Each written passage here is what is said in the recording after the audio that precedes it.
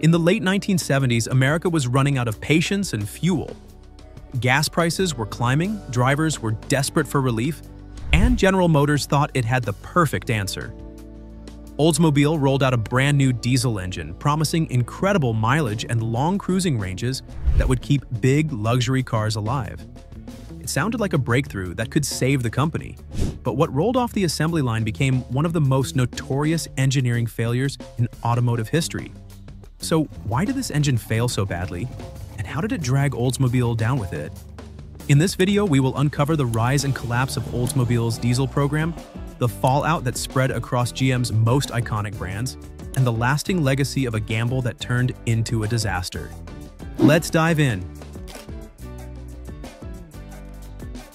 In October 1973, the oil embargo from the Arab petroleum exporting countries flipped the American car market upside down. Long before hybrid engines or electric cars, fuel was the lifeblood of the economy. Suddenly, prices spiked, shortages hit every state, and the image of drivers lined up at gas stations became the defining snapshot of the decade. The country had spent years embracing heavy V8-powered land yachts that guzzled fuel at barely 10 miles per gallon. The embargo made those cars look like dinosaurs overnight. And when a second crisis struck in 1978, General Motors scrambled to find an answer before its crown jewels, the luxury divisions, collapsed under their own weight. The task fell to Oldsmobile. At the time, Olds was one of GM's strongest brands, moving millions of cars annually. Engineers were ordered to take the company's existing 350 cubic-inch gasoline V8 and quickly rework it into a diesel. The pitch was enticing. Diesel fuel cost nearly a third less than gasoline, and a properly tuned diesel promised highway mileage of 30 miles per gallon with a cruising range of 700 miles. That kind of efficiency could keep giant sedans like the Oldsmobile 98 or Cadillac Fleetwood on the road without bankrupting their owners at the pump. GM sold the idea as innovation under pressure, marketing it as a lifeline for American drivers who didn't want to downsize to small imports. But that urgency created blind spots. The program had tight deadlines, limited budgets, and little patience for extensive testing. In many ways, GM treated the project like a stopgap, not a revolution.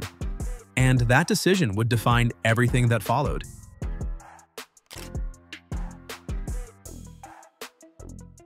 The Oldsmobile diesel engine wasn't developed from scratch.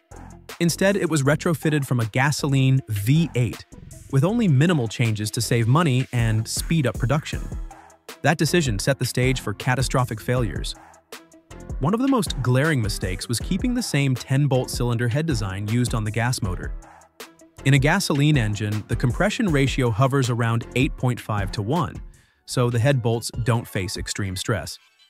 Diesel engines demand far more compression, 22.5 to 1 in Oldsmobile's case, which meant every bolt was under 3 times the pressure it was designed to handle. Under normal driving, those bolts stretched and broke, leading to the engines failing in as little as 30,000 miles. The problems didn't stop there. Another key omission was the lack of a water separator in the fuel system. Diesel fuel in the late 1970s was inconsistent and often contaminated with water. Without a separator, water pooled in the injectors and pumps, corroding components and killing engines prematurely. Many owners resorted to pouring alcohol additives into the tank to try to dissolve the water. It worked temporarily, but the alcohol attacked rubber seals and hoses, creating an entirely new set of breakdowns. On top of that, GM fitted the engine with a rubber timing belt that was nowhere near durable enough for the loads involved. Over time, the belt stretched, throwing off the engine's timing. Valves and pistons slipped out of sync, leading to severe misfires or outright destruction of the motor. By the time these issues surfaced, thousands of cars were already on the road, leaving dealers overwhelmed with warranty claims. With those flaws baked into the design, the failures spread across every GM division that carried the engine. And when the problems went public, the fallout became a brand-killing storm that swept across Cadillac, Buick, Chevrolet, and beyond.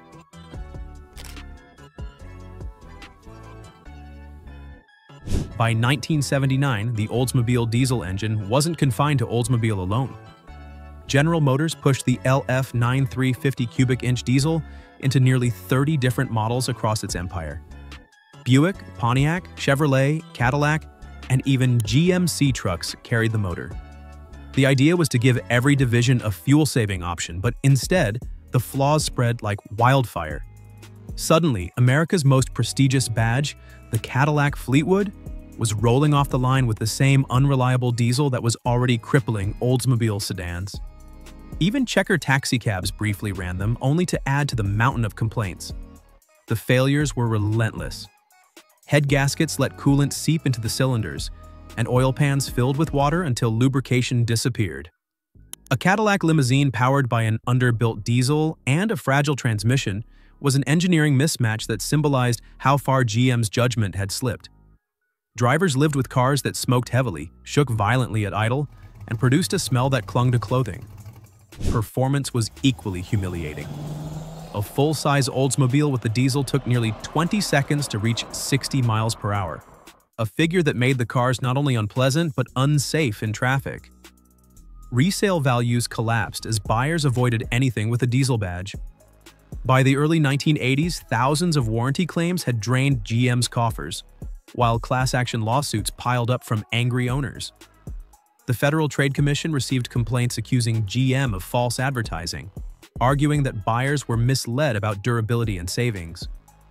Oldsmobile had gambled its reputation across the GM lineup, but even as the lawsuits hit and customers fled, engineers were working on a revised design. The question was whether a second chance could undo the damage, or if trust was already gone for good.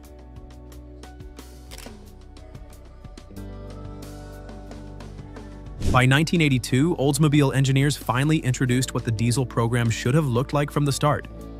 The new 4.3-liter V6 diesel wasn't a hasty retrofit, but a proper redesign. It featured a denser 18-bolt head pattern to secure the cylinder heads under high compression, a stronger forged crankshaft, longer head bolts to reduce flex, and crucially, a water separator to filter contaminated fuel. For the first time, GM delivered a diesel engine that could hold its own in terms of reliability. Road tests showed it could run 200,000 miles with proper maintenance, something the early V8s could only dream of. On paper, it was the redemption Oldsmobile desperately needed. The smaller V6 produced 85 horsepower and 165 pound-feet of torque, not earth-shattering figures, but steady and predictable. In everyday driving, it was smoother, more efficient, and far less prone to catastrophic failure. Yet, by the time it arrived, the market had already turned away. Sales of diesel passenger cars in the US plummeted from nearly 300,000 units in 1981 to barely a fraction by 1985. California regulators tightened emissions rules, banning the Olds V8 diesel outright by 1984. Even the improved V6 couldn't escape the shadow of its predecessor's reputation. Customers simply didn't trust GM anymore. Word of mouth killed interest, and dealers often struggled to move inventory. Competitors like Mercedes-Benz, which had well-engineered diesels, benefited from the collapse, while GM's attempt was mocked as a cautionary tale of arrogance and cost-cutting. By 1985, Oldsmobile pulled the plug entirely, ending its diesel experiment. And when General Motors announced Oldsmobile's closure in 2000, officially ending the brand in 2004, analysts pointed to the diesel program as one of the first big cracks in its image of dependability. It became a case study in how poor decisions at the top can sink a division that once sold over 1 million cars a year. The impact went further than Oldsmobile. American drivers associated diesel engines with noise, smoke, and unreliability for years after. While Europe thrived on efficient, well-built diesels through the 1990s and early 2000s, the US market resisted them. A single failed program poisoned the well for an entire fuel type. So, what's your take on Oldsmobile's diesel gamble? Do you think the brand could have survived if they had gotten it right the first time? Drop your thoughts in the comments, and don't forget to hit that like button and subscribe for more such deep dives into the stories that shape the auto industry. Until next time, thanks for watching.